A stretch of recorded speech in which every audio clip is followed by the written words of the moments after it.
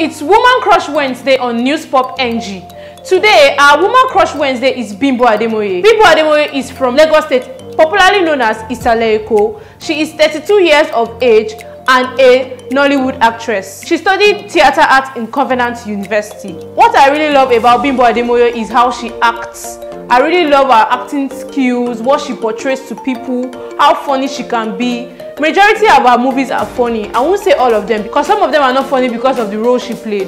She's actually a very interesting actress and somebody I really look up to. I love how she acts, I love how she talks, I love how she just makes people understand what she's portraying, and also how she passes information to the society. She's actually a really fun actress and I'm sure majority of us know about that. She inspires me a lot because of how she acts. There was a time I actually wanted to become an actress, not because I wanted to like that, but because of how I've seen her act. And I feel like, oh, I can do this now. Like she's somebody I started looking up to all of a sudden, that this is really wonderful. Like, although I changed my mind due to other things, but that's not what's important now. She has always won the AMVCA awards.